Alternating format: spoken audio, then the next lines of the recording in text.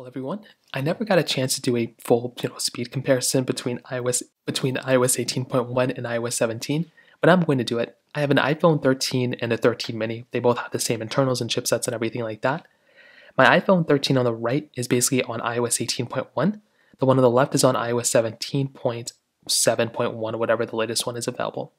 So let's go and do a speed comparison. Let's go and load up some applications. Phone calls 321. And basically, I just want to see what the speed difference is. Music 321. They're both, fairly factory reset too, so it's not like I've been using one way longer than the other one.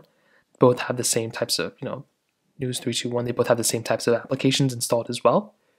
So far, I'm not really seeing anything super insane or super different. So this one, definitely 18, was definitely faster there. Camera 321. Okay, we'll set this one up later. That one's kind of a wash. Photos 321. Okay, not too many differences here either, and boy do I miss this older camera application that we had here. Hopping out of here, calendar 321. Okay, about the same thing. Notes 321. Okay, 18 slightly faster. Clock 321. A little bit of a delay on the 18, but not anything crazy. App Store 321. Okay, a little bit of a pop-up here. So you can see right here, like the pop-ups are the annoying thing because you can never really control those because they can just randomly come up.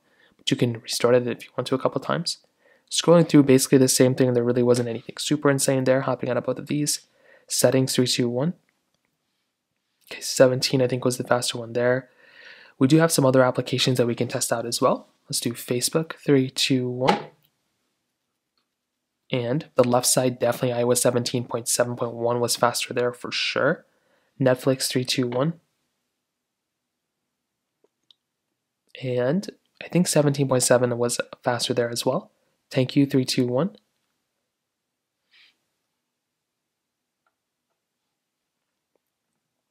And again, 17.7 was the faster one there as well. So you can see right here, that was another pretty big difference. Snake vs. Blocks 321. And you can see right here. So this one again on the left side I think was the faster one. So far that's kind of what we're seeing, that the older 17.7.1 is giving us a little bit of a smooth, like a faster experience slightly, but it's ever so slight. Spotify 321. And this one on the left definitely faster. iOS 18.1 definitely a little bit slower. Snapchat 321. Okay, definitely 17.7.1 I think. Temple Run 2 321. Now this is a bigger game. It's also a very fun one to test because it's such a, it's a bigger game to kind of test out overall. So you can see with this one, let's see what the differences are. And again, you can see on the left side, 17.7.1 was the faster one here as well. So that's just another kind of interesting thing that ends up happening here, that you're basically going through here without having to, you're just getting a faster phone, it seems like, on the older version. However, when I clicked play, it did look like it clicked faster on this one than this one. But at least the app opening is faster still on iOS 17. That will probably get better over time. Subway Surfers 321, this will be the last one we test. So just from the basic applications that we tested, that's the first thing that I did notice, that overall on iOS 17.7.1, it looks to me that that's still the faster version of software here.